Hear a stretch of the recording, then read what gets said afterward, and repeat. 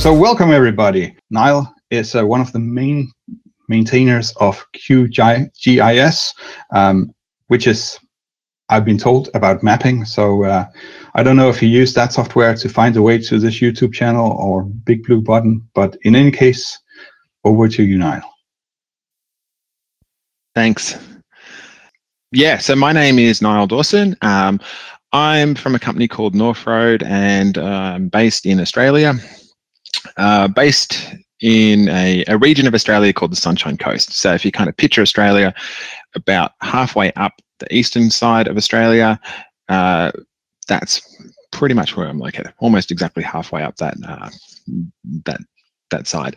And it's not called the Sunshine Coast by coincidence. It is it's kind of the beach area of Australia. So that's where I am at the moment. Though outside it's pitch black, and I can't show you anything interesting outside, at least. So like I said, my name is Nyall Dawson. I'm from a consultancy called North Road. But more importantly for today, I am also a QGIS developer. I think probably the biggest question you have straight off when I kind of introduce my topic, I've given it the title here of QGIS loves QT. QT development experiences and advice from a massive open source desktop application. I kind of put that subtitle in for my presentation. And then I read back over it a bit, and I thought, well, actually, there's a pretty good chance that subtitle would be misinterpreted, and it sounds a little bit like we're big noting ourselves by saying we're a massive open source desktop application. I actually don't mean massive in terms of massive popularity or anything here. My use of massive is in reference to the complexity of the software and the actual size of the code base. I'll get to that in a little bit. Because, like I said, probably you got a question first up that's running through your brain of, what is QGIS? That's, I think, the very first thing that we need to clarify and just get everybody sort of up to speed on exactly what this software package is. So QGIS, and I'll also alternate in my pronunciation here. So sometimes I'll call it QGIS, sometimes it's QGIS, whatever you want to call it, all works. But what's QGIS? Actually, before I can get to that question, I kind of need to back up a level, because QGIS is a GIS application. So we need to really clarify first off what a GIS is. Formally, a GIS stands for a Geographic Information System. But informally, if anybody asks me what I do, what the software I work on actually does, the easy way to explain it is to say it's an application that lets you make maps. It works with maps. It works with spatial data. You're looking at maps all day when you're using a GIS. But again, there's a little bit of clarification I need to do before we can really understand exactly what's involved in a GIS and what all the different components and the different parts we're sort of got in this software is. Because as soon as I say something like this, like it's a software application that lets you view maps, I'm sure there's a big percentage of the audience who are thinking, well, what's the point? Like, why do we need a specialist piece of software for working with maps when we've got a ton of these applications and these libraries which give people or give software the ability to show maps and to navigate them. So you might have come across ones like there's a fair few JavaScript libraries, so things like Leaflet or OpenLayers, really well respected, really mature, kind of first class open source libraries, JavaScript libraries for viewing and navigating maps. You might have also heard of things like D3, again, JavaScript library, which lets you embed a map on a website. Or even, I guess, kind of more close to today's discussion, there's the functionality in Qt itself for like the QML map class, where you can embed a map directly using this this map QML type. So you may have that question kind of bouncing around in the back of your brain of like, what's the point in a GIS when we already have all this other software that does maps? I think the easiest way I can kind of clarify this situation is to say that we're actually it's actually quite a different piece of software. So conceptually, a piece of software like QGIS is a very distinct use cases, very different audience, very different sort of target users to something like Leaflet or OpenLayers or the QML map type. Maybe a good analogy here would be if we compared something like the Blender application to VLC. So, you know, again, both extremely powerful software applications, but one of them is about content creation. So if we look at Blender, it's about actually making you know, making videos, making those animations, versus something like VLC, where it's a viewer and it's about sort of consuming that content. So that's really quite a similar distinction in the geospatial realm when you look at an application, a full GIS like QGIS versus like a map viewer, so something like Leaflet or the QML map type. But again, exactly what is a GIS? If it's not just a map viewer, what's involved in a GIS application? Probably the easiest way to explain this is if we look at the actual tasks that users do inside a GIS, because there's quite a few very different tasks that all kind of combine into this one complex application that we call a GIS. So one of these, and probably the first most important thing a GIS does, is it lets you consume spatial data. So it's the application has to be able to get data in from a huge range of different sources and web services and different formats and spatial databases and all this kind of stuff, pull them in from anywhere that they sit and work with them all simultaneously.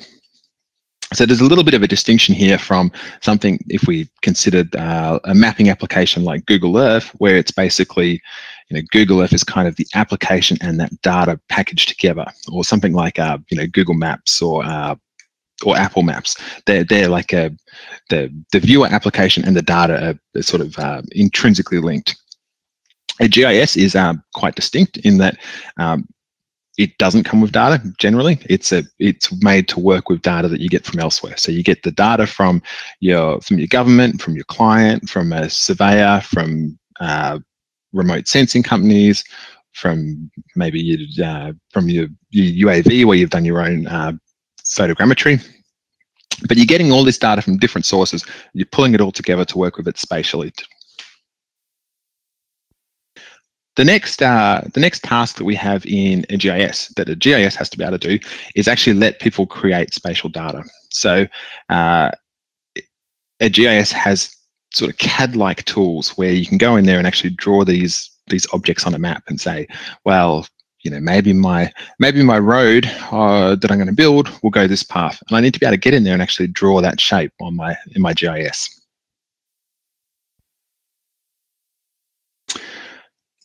One of the other main tasks that a GIS application needs to do is cartography. So this might seem a little bit, I don't know, maybe antiquated to many people who kind of think, well, isn't the time of static maps and printed maps dead? And you know, everything's about interactive maps now. The actual reality is that there's a huge demand still for static maps and for paper-based maps, especially when you get into things like the engineering fields and environmental studies and this kind of stuff, where a map will be used as like a subcomponent of a wider report. So in my non-development day job, in these kind of like rare little opportunities that I still get on a day-to-day basis to work with spatial data and make maps, most of that tends to be me making maps for an engineer. For instance, if they're doing something like they're proposing a new road corridor and they're writing up a big report about all the factors involved here, they'll include a whole series of maps, printed maps, static maps inside that report, demonstrating different factors and different constraints they're sort of working with. So a GIS has to be able to make maps that look fantastic. That's sort of a core role it's got to be able to do. Another piece of the puzzle is a GIS needs to be able to do data analysis. So again, with all this different data sets we've pulled in from different places, maybe remote sense data, maybe some from the government, we need to be able to actually do some analysis here and start doing things like calculating summary statistics and maybe doing some classification of remotely sensed data and start actually deriving new information from that spatial data. So that's, again, one of those really fundamental core tasks that a GIS needs to do. And the last one I've got here is GIS needs to be open for the users to automate these tasks, because a lot of GIS work, or a lot of work with spatial data, tends to be stuff that lends itself really well to end users automating the processes. So maybe it's a process that gets repeated once a week. They get a new data set from their surveying team, for instance, and they've got a whole series of steps that they need to run this data through to get some maps as an output, or they need to run it through all these steps, get some numerical summary statistics as an end product.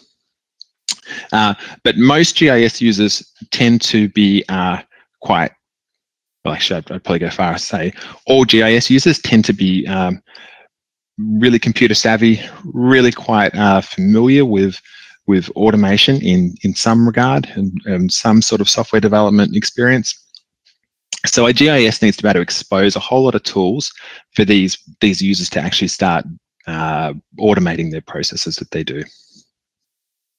So here we've got about five different tasks that a GIS has to have, and they're very different from each other. So we've got things like the cartography task, where it's all about making maps look fantastic. So it's almost like a desktop publishing role or an illustration program role that we've got in there. And then we've got something like the data analysis step, where it's almost like a whole statistical program that needs to be inside that GIS. And in the same time, we've also got that that requirement that we can consume this spatial data from wherever it sits. So we've almost got like a database client. Well, we do. I mean, it's a database client, but with form functionality and designer functionality, all this kind of stuff that has to be built into it. So this is kind of getting back to that original title that I gave this presentation of calling QGIS a massive application, because we've got so many different areas and so many kind of different tasks that is included in the software package, where really any of those individual tasks could easily be a really complex application on its own. So you could have a desktop publishing application where it's really complicated, but that's all it does. QGIS has kind of got all that in there, but then it also has to have that data analysis, and that's, again, that's almost like an application of itself.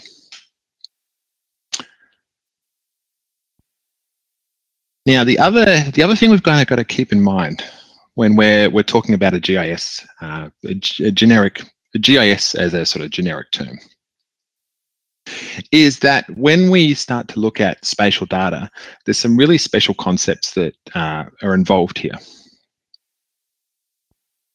So some of these, just as a little cross section, one of these really special concepts that we've got that relates to a spatial data program like QGIS is this idea of coordinate reference systems. So everybody has probably been exposed to this to some degree. They've got some familiarity with these coordinate reference systems because we all understand that concept of latitude and longitude, of being able to locate a point on the Earth with two numbers, a latitude and a longitude in degrees. This can be equated a lot of the times to like a coordinate reference system of WGS 84. So WGS 84, really common, tends to be used as a default choice for people. Store your coordinates in WGS 84, latitude and longitude, and that's the right choice. Unfortunately, when we're kind of talking about a specialized spatial application like QGIS or GIS, WGS 84 is generally not a very good choice.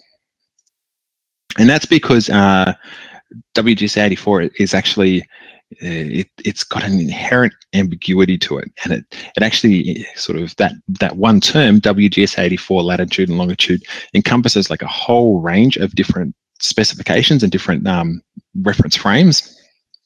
So really, if you get a point location in WGS 84, you get that latitude and longitude. Doesn't matter how many decimal places you've been given to, you can kind of at best treat that location with a plus or minus 30 meter accuracy. So that can kind of be, generally that's okay for some fields or for some applications. Plus or minus 30 meters is not too bad. But when we start talking about a dedicated application that's working with spatial data, this is pretty poor because we're sometimes working on a millimeter level or a centimeter level. Another kind of part to this coordinate reference system puzzle is this concept of map projections. So again, everybody has probably come across map projections in the form of this this Web Mercator term. So Web Mercator, special map projection, which was originally developed for Google Maps right back in the kind of early days of the internet. And still used all over the place on the web today, all over the place on desktop and mobile today. So if you've ever used things like XYZ tiles, so stuff like like an OpenStreetMap tile server, for instance, or even like a more modern, if you've come across vector tiles, like the Mapbox vector tile spec, that's all being delivered generally in that Web Mercator projection. The thing about Web Mercator is, again, it tends to be a really bad choice for spatial data when you're using a GIS application. And that's because Web Mercator has got some inbuilt trade-offs in it. So one of them is this this thing you might have seen before, where if I go on Google Maps and I scroll up and have a look at Greenland, Greenland at the same zoom level is pretty much the same size as the whole of Africa. So our Web Mercator projection, which is used again all over the web, it's not what we would call an equal area projection. So basically saying that as we look at that map of the Earth, we can't compare different parts of the map, different countries or different regions, and say this one is bigger than this one. It doesn't have that nature in that projection. The other thing that Web Mercator doesn't give us is this concept of being a conformal projection. So a conformal projection is a term that means that the map retains the same shape of objects, so the same shape of countries, or the same shape of islands or features. Web Mercator isn't even that. It actually slightly distorts them, as well as making some big and some small. It also changes the shape of them. So Web Mercator is a good choice for web mapping, and that's why it was originally developed, but it's actually a really poor choice if I'm making a map for, say, my local government to be able to decide if a road should go for a certain certain land parcel. So then we get in our kind of GIS spatial science realm this concept of local projections, where they're basically specialized map projections for a little bit of the Earth's surface. And just to explain why we have this, you can kind of picture, in some fields, we could generalize the shape of the Earth as a sphere, and that would be fine. We could say, well, let's just treat it as a perfect circle. So when we're calculating distances and areas and bearings and things on the surface of this sphere, we'll just all treat it as a perfect sphere, use the mathematical equations for that. But the reality is the Earth actually looks more like a kind of like a squashed sphere, this special thing called an ellipsoid. So you can kind of imagine that maybe someone stepped on the top of the Earth up at the North Pole and squashed it a bit down. That's a better approximation for the actual shape of the Earth. But again, if we're looking at a GIS level where we've got this requirement for really high accuracy, this is actually a bit of a better representation of the Earth's surface. It's a big, jaggedy mess of local variations, and just, it's not a nice, perfect geometrical shape at all. So if we're doing calculations for things like areas and distances on the surface of the Earth, we could pick a approximation that gives us a good overall fit for the whole Earth. So something like this, we could say, well, here's our wobbly geoid perfect representation of the Earth's surface. We could generalize the whole of that with this particular blue ellipsoid, which gives a good sort of balance across the whole world. Or we could make a local one, and we could say, well, here's the area we're actually interested in. Here's my little bit of Australia that I live and that I'll be working with, and I could make a better approximation that's much closer to just that bit. Not as good over here, obviously, and not as good for different parts of the world, but here it's a much better fit. So then we get into this kind of concept of local projections and local datums, where if I'm working in a certain part of the world, a certain part of Australia or a certain part of Europe or a certain part of a country, I might have certain choices about how I actually need to set up my map and set up all that spatial data to make it so that the accuracy of my measurements matches the needs for the particular application I'm using. It's like a horribly complex field. People go to university just to study geodesy and just to study these kind of concepts of spatial datums and spatial coordinate systems. But it's something that actually becomes quite important when we're looking at the requirements for a typical GIS user.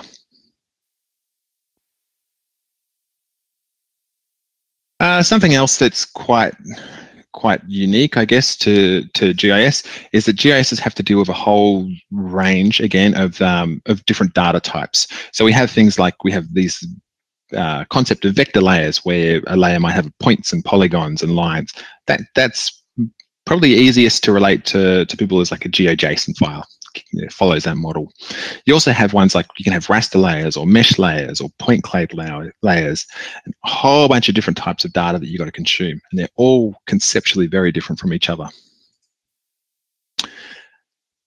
Again, the accuracy requirement for a GIS tends to be a lot more strict and a lot more stringent than a lot of other applications that work with maps and work with kind of 3D data or spatial data.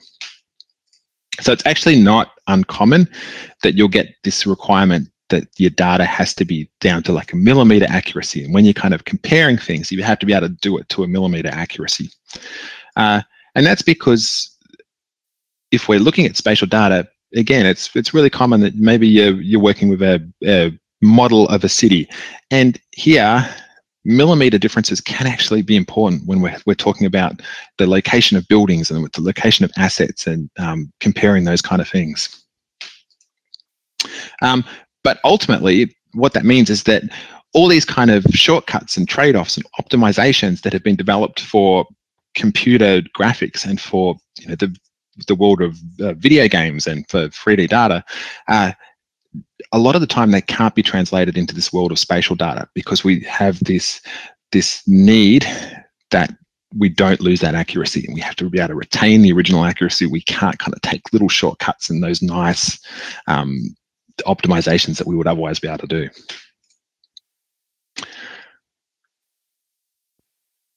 All right, so that gives you a bit of background into what a generic GIS is.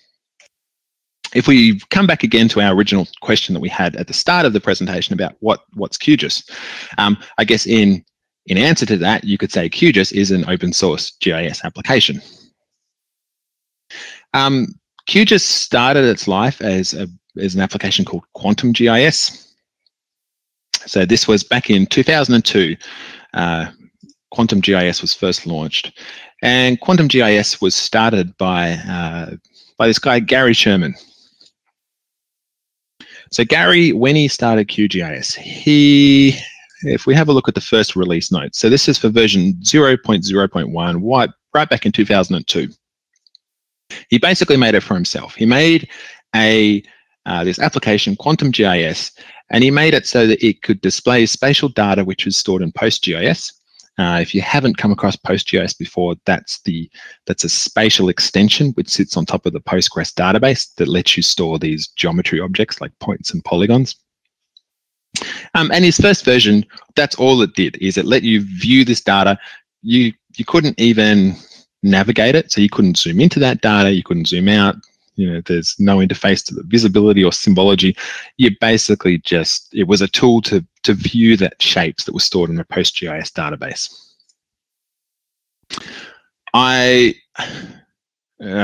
This is the earliest screenshot I could get. Yeah, QGIS. So this was QuantumGIS 0.7.4. Still pretty minimal, I guess, in terms of its functionality that's there. The map looks basic, but okay, I guess. And it looks pretty old school in terms of it looks like an open source application looked back in that era where the icons are a bit funny, kind of drawn by hand, I guess, in some circumstances, and the interface just in general is a bit hobby. But one of the things that is interesting, so right back when Gary Sherman first made QGIS as his own little project for himself to view this data, this is what he said.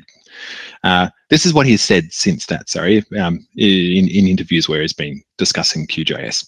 So Gary Sherman, QGIS started as a solo effort in February 2002, driven by Gary's after-hours desire to view PostGIS data on his Linux box. So in his day job, he was working on this data, and in his day job, he had tools in Windows to view it, but when he went home at night, he also wanted to be able to work on this data, and his home computer was Linux, and there wasn't any application to do that.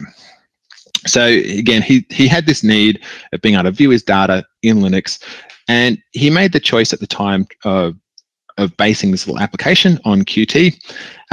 First off, he's got here because he had some previous experience with it, but also because it worked on Linux. So that initial cross-platform capabilities of Qt was what drew him to start QGIS in it. So he's also said in this same interview when he was talking about his motivation, so he did choose Qt deliberately because it was cross-platform. So he had in the back of his mind, I'm writing this for myself, but maybe somebody else will have the desire to be able to run it on OS X or something like that. So that was one of his little factors in his brain of choosing Qt at the time. I'm going to come back to this in a little bit because I actually think that Gary's decision to use Qt is quite probably the major reason why QGIS is a success story that it is today. So I'm going to come back to that in a little bit. But first, let's have a look at QGIS today. So QGIS today. A little bit of summary of the project now. So QGIS today is arguably the most popular open source desktop GIS application.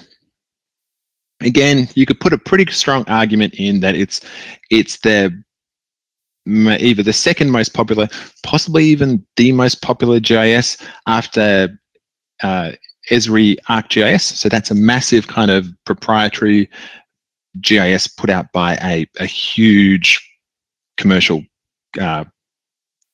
organization. QGIS is translated into about 50 languages. It's available for Linux, Windows, Mac OS, and Android. We do a release every 4 months, and we have what's called like a long-term support release, which is released every year and has currently 12 months of bug fixes that we kind of pledge that will go back into that release. And again, today, QGIS, you can get the QGIS desktop application. There's also a server, so you can get QGIS server, and there's some mobile clients as well, which are based again on the QGIS code.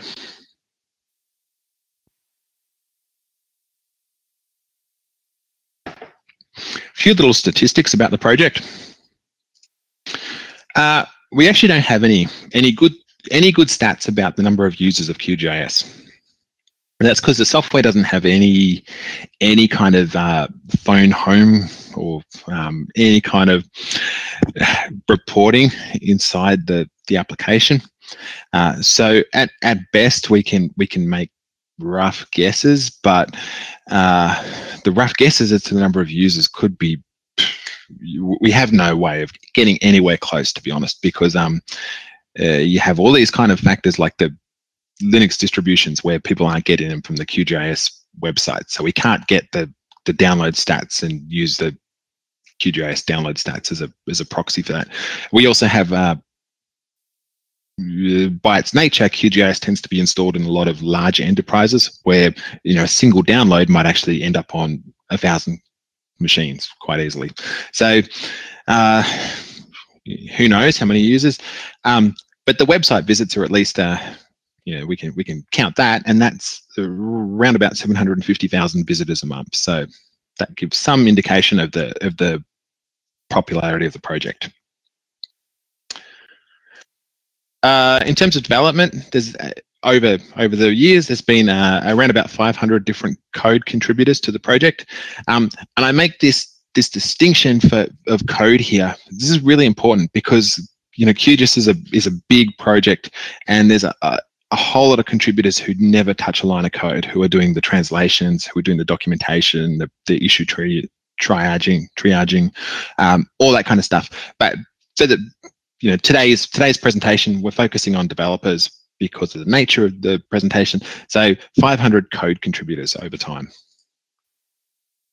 Again, depends on how you kind of measure it, but we're kind of floating somewhere between 1.5 to 2 million lines of code if you count various sort of auto-generated pieces of code or not, but round about 1.5 million at a minimum.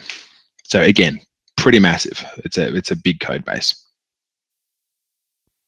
I've got a question here actually in the chat window about how big is the currently active team. I would say there is, again, depending on where you want to put that cutoff, between 30 to 50 active developers who are regularly contributing to the project.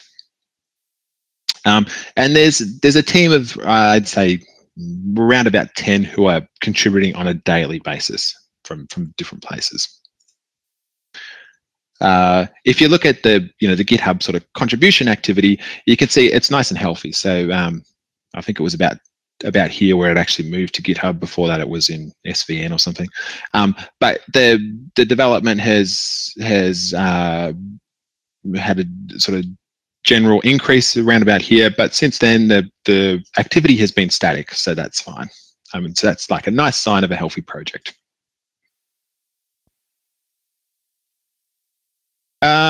We also have around about 30 organizations now who offer commercial support.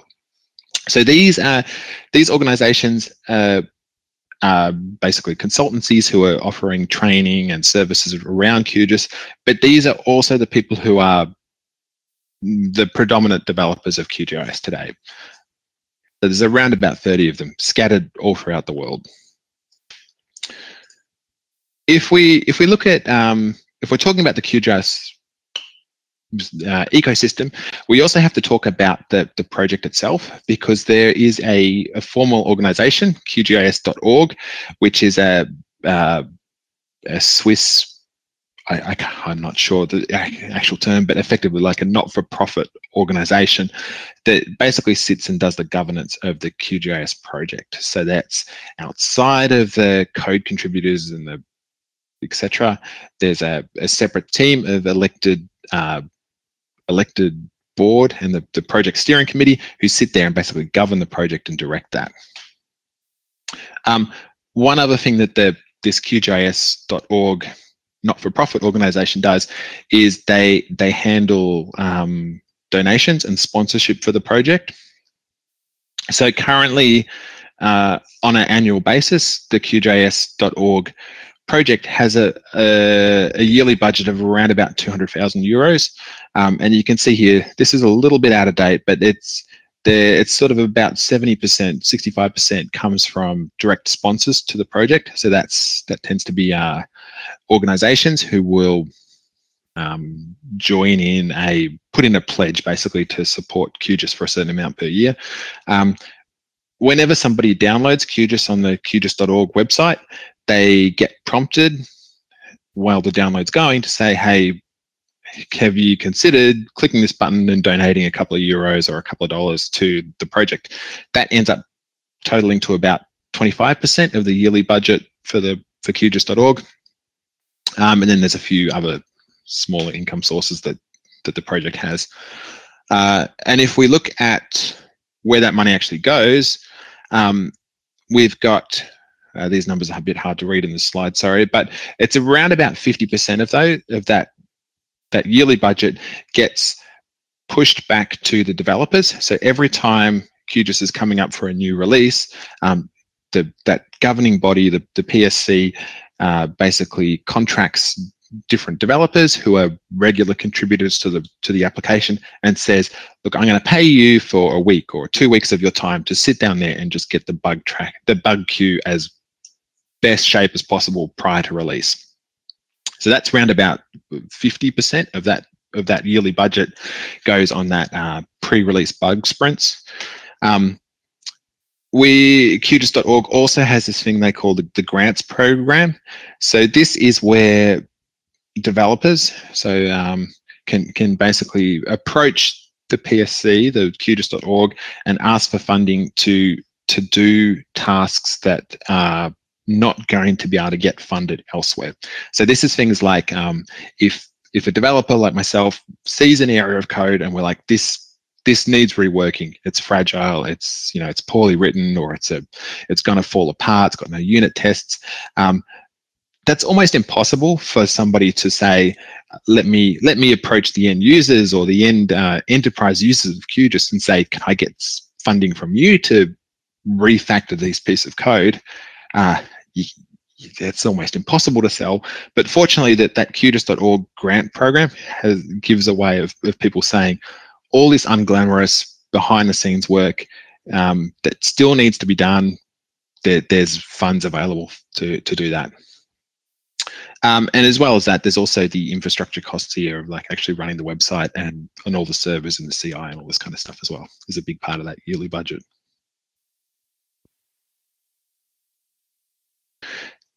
As far as the actual funding for QGIS development, outside of that grant program, most of the major development that happens in QGIS today tends to be directly funded by end users. 5 minutes. Great. I've got to speed up a little bit. But one thing that we do a lot of is we do a lot of crowdfunding. So many features have been put into QGIS as a direct result of these crowdfunding efforts where a developer will say, like this, we've got one going on now for point cloud data support. Basically, a bunch of us developers have said, we want to be able to put this in QGIS. Can people pay us to do it? If you're interested in seeing that. Right.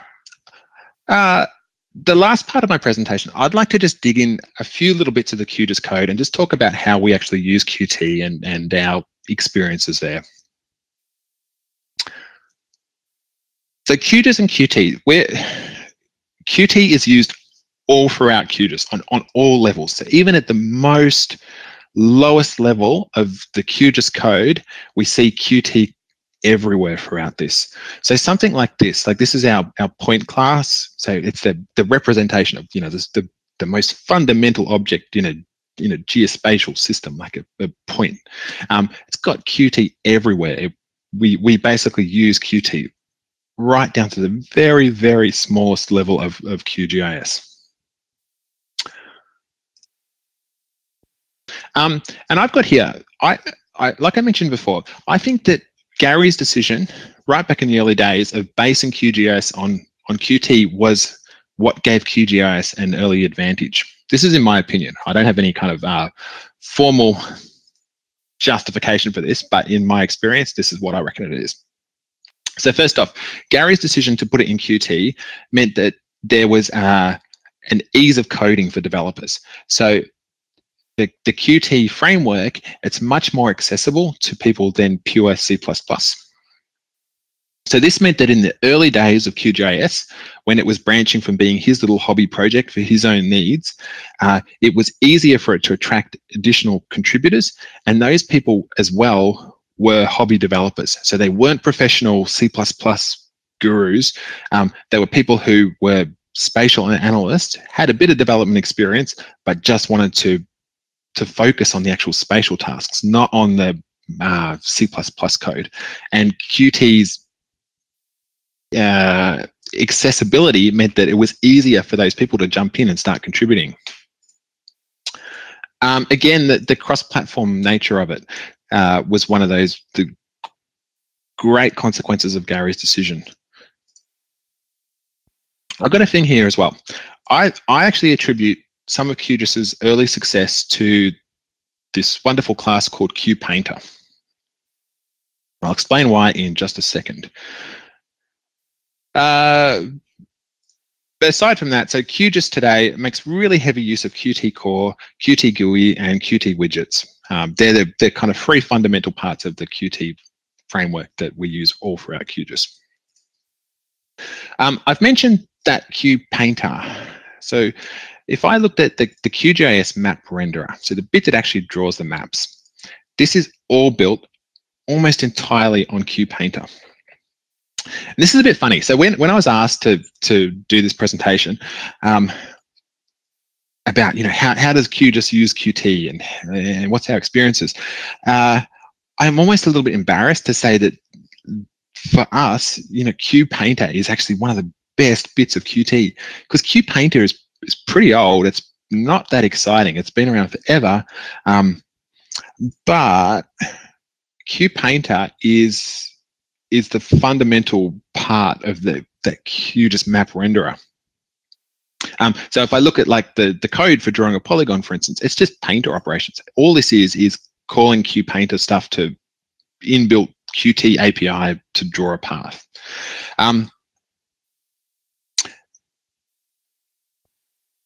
And the benefit of this is that the QPainter gave us, in those really early days, heaps of ready-to-use drawing tools, but it also gave us almost for free the ability to export maps to PDF, to images, to SVG, to directly print them, all using the same piece of code. So all using that QPainter code, we just got all this functionality that was really nice to have in a GIS that satisfied those people who had strong cartographic requirements. All of a sudden, we could make really nice looking maps just by calling that raw underlying QPainter's existing classes. The other really nice thing about QPainter is because it's vector-based, if you're doing like the draw line, draw point operations, it means that you can take the maps that you make in QGIS and export them to something like Adobe Illustrator or Inkscape for further post-production, and you get really high quality outputs because it's still vector. They're basically lossless. You can zoom in infinitely and tweak those things. So a lot of what QGIS map renderer or map symbology actually is just getting bits of QPainter functionality and exposing that to the user. So all this stuff, if I'm looking at how we actually style lines in QGIS, this is just raw QPainter API that's been exposed to users. You know, they get the choice of join styles, of cap styles, of custom dash patterns. None of that we've had to implement in QGIS itself. We just call out directly to Qt. And as a good example of this, it basically meant that even in those really early days, right back sort of in Gary Sherman's first versions, the maps made by QGIS already looked great. Like they already had really high quality outputs, and it was really usable as a nice cartographic tool.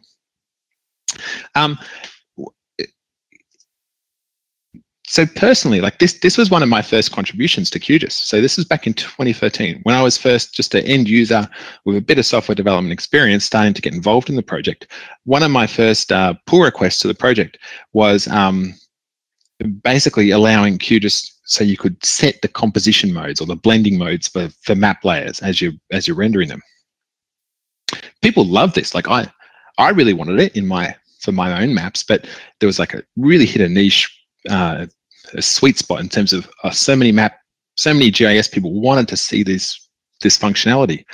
But the kind of a nice thing was when you actually look at that original pull request I did to the QGIS code base, it was only really one line. There was a bunch of GUI work to expose a choice to a user, but the guts of it was really just this single change, this single one line of code of saying, I'm just going to call the QPainter set composition mode API, and that's it. And now I've got blend modes or composition modes available in my GIS. The funny thing is, this was back in 2013, and it's only in the releases this year in 2020 that we're starting to see the commercial alternatives to QGIS expose blend modes or composition modes. So we got this really early win right back in 2013 by calling that QPainter one line of code, exposing it to users, letting them make that choice, and we got this awesome win that drew a lot of users and a lot of attention to QGIS.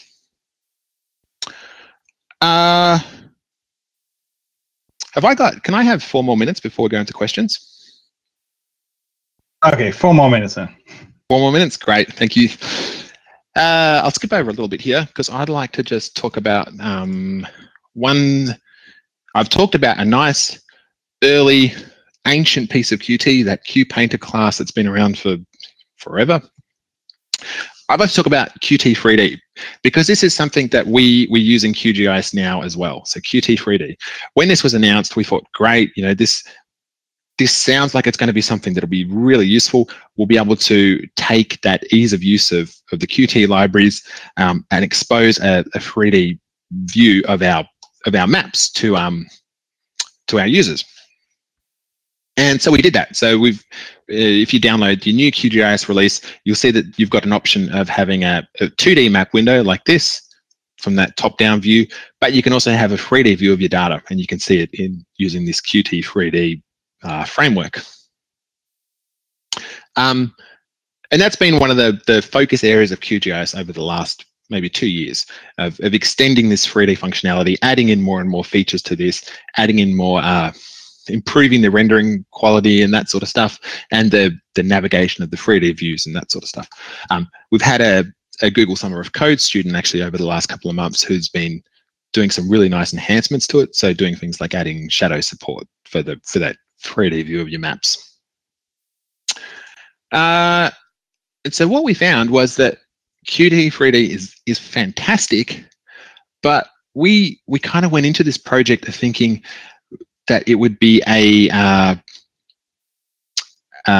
similar experience as our QPainter experience of basically just we can make an awesome map renderer by exposing all the existing stuff that's in QPainter to users, letting them make that choice of blend mode or of line cap style, and they get awesome maps that way.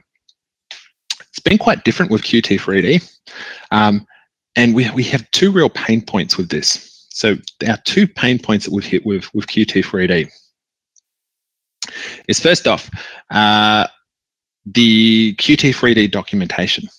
I say this, I don't want this to be like a negative to to the Qt3D developers, but I'd actually like to flip it and say, I think our pain points with the Qt3D documentation is that we're so used to the I'd have to say it's like exceptional quality of the standard Qt documentation, where you get so much description of those classes, so much in-depth information in that API documentation, that going to the newer Qt3D classes, it's really tricky to actually there's no comparison to them. So I'm hoping this builds up over time, and that this is something that will be expanded out, so that in the future these 3D docs will be just as nice as the older classes. The other pain point that we've really had with Qt3D is it feels like we're really kind of going it alone in many ways, because there's not a lot of examples out there. So, QPainter, you can find 1 billion examples. You can find 1 billion answers on Stack Overflow and stuff. When you have a question, you can find that. Qt3D at the moment, it's really kind of digging in, and you're sort of finding your own way around with a flashlight, and you can find other people who've asked the same questions, but nobody's actually got that expertise or those answers yet. So again, I think this is something that's going to be fixed over time. But as it is right now, this is probably our biggest pain point with the Qt library.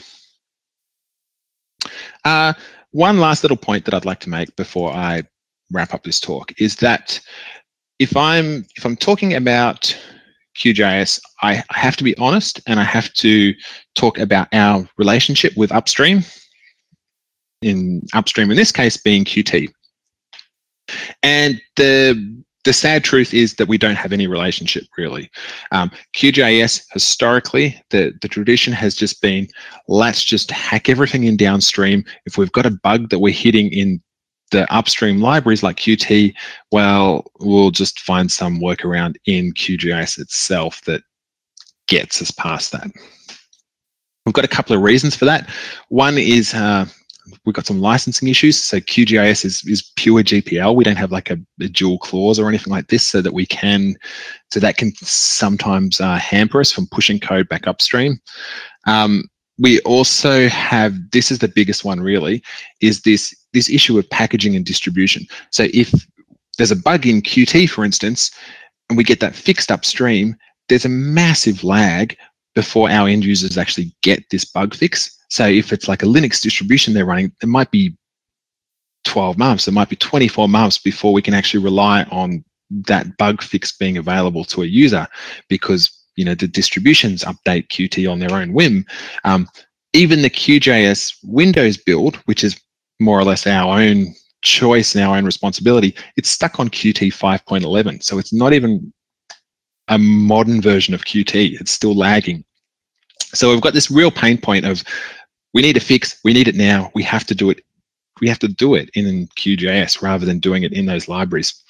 The nice thing is, there's been improvements recently in that aspect. And so one thing that you'll see is, if you look at the QGIS budget, that QGIS.org yearly budget, there's actually a big slice of the pie now for upstream fixes.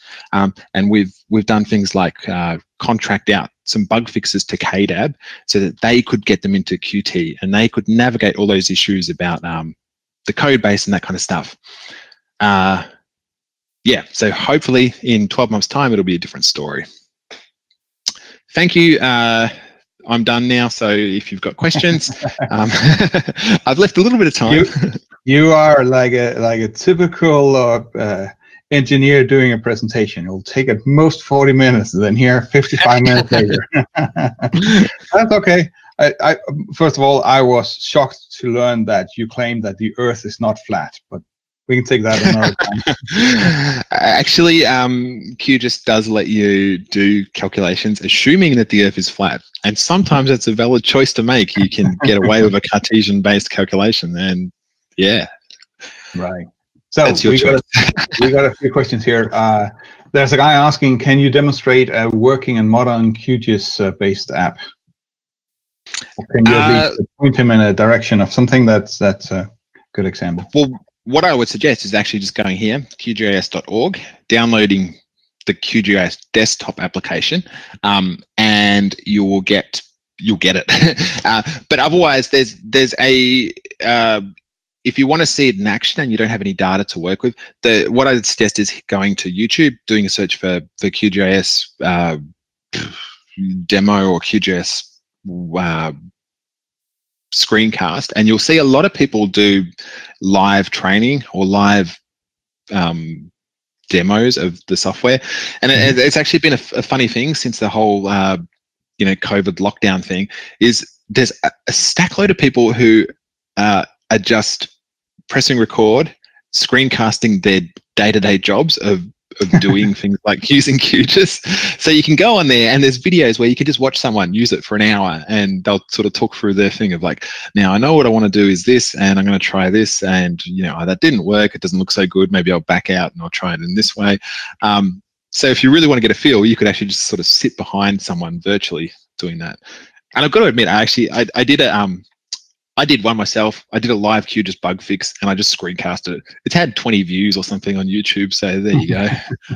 I guess it's an advantage that you can speed up playback in YouTube. So yeah, just 20 minutes. I'm surprised that somebody, some 20 people have watched it for it took an hour and a half to fix that bug. They've watched it. So. Well, that's another question here. So you've been around for quite a while. So the question goes to how did the Qt4 to Qt5 migration affect you, and what's your expectation for the Qt5 to Qt6? Yeah, that's a great question. So Qt4 to Qt5, that was a real big pain point for QGIS, because QGIS makes this stable API pledge. We have Python bindings and we have a whole plugin sort of ecosystem of people who submit Python-based plugins to QGIS. And the pledge is for QGIS version 2, that API is going, that the code that worked in QGIS 2.0 is going to work in QGIS 2.14. So when it was time for Qt4 to Qt5, we basically have to break that API pledge, which means that we got to bump to a major version to QGIS 3. So at the same time, we had things like the Python 2 to Python 3 transition, and there was also the PyQt4 to PyQt5 transition. So we had these kind of three big major bumps of these underlying libraries that we had to do, and we had to upgrade all the code to get it to this. It took about 3 years, I think, from when we first started making QGIS Qt5 compatible to actually QGIS 3.0, which was our big API breaking release that brought in Qt5 and Python 3 and that. And it was difficult because we were juggling all these different things, but we were also juggling at the same time a real transition period for the project itself. So this kind of period was at a time where we really saw the development in QGIS shift from sort of volunteer development, from hobbyist end users who also were putting in fixes, to specialized QGIS commercial supporters, where professional developers were actually doing the development. And now you look at QGIS today and it's kind of 95%, 98% is those professional developers and those commercial support organizations who are doing the development. It's maybe like 2% sort of volunteer.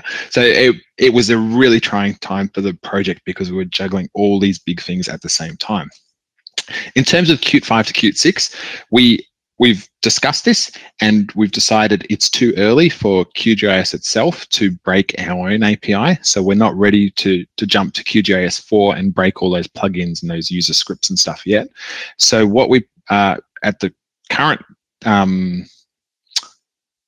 now, what we're thinking is the Qt5 to Qt6 transition is a lot nicer. It's a lot gentler for us than Qt4 to Qt5. So we would like to do like a soft break and say QGIS 3.18 can be built on Qt6, but we'll keep the Qt5 compatibility all the way up till some period in maybe 24 months when we're ready to say it's time for QGIS 4.0. That's our current thing. We've got it up to about a stage where we can build on Qt 5.14 without any of the deprecation warnings. So we're getting close to a Qt 6 compatible build. Got a little bit of work to do still, but we're it's achievable. Interesting. So one last question here. Data on maps. That sounds like massive amount of data that you're accessing there. How are you accessing that? Is that through Qt API or do you access the database directly or? So QGIS itself has got about a dozen different back-end data providers. So one that is used is one of the most popular ones, I guess, is a library called GDAL. So the Geospatial Data Abstraction Library, and that's a library that lets QGIS read in all these different spatial data formats like GeoJSON or shapefiles or GeoPackages or GeoTIFFs and ECWs and all these other formats. They come from that library. So we have a data provider that sort of talks natively to GDAL, and that's not really Qt classes, I guess. But we also have data providers for things like SQL Server. So SQL Server, Microsoft SQL Server can have spatial objects in there.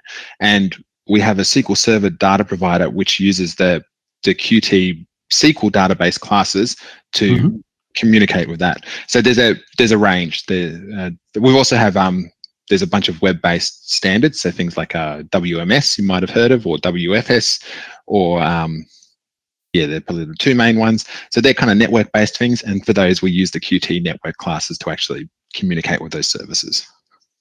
Okay, cool. Well, Nyall, thank you very much for staying up until 11 o'clock in the evening. Sleep well. Thanks very much. Thank you very much.